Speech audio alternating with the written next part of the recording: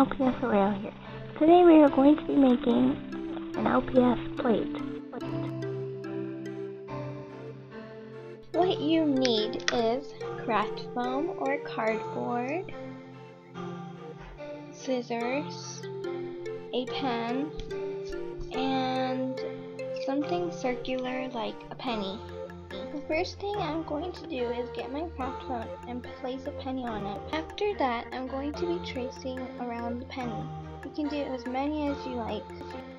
I made 5 circles.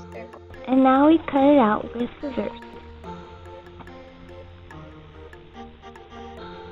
Now I'm going to draw a little circle inside my plate. Now we have finished the tutorial of how to make LPS plates. Thanks for watching everyone, and see you next time. Bye!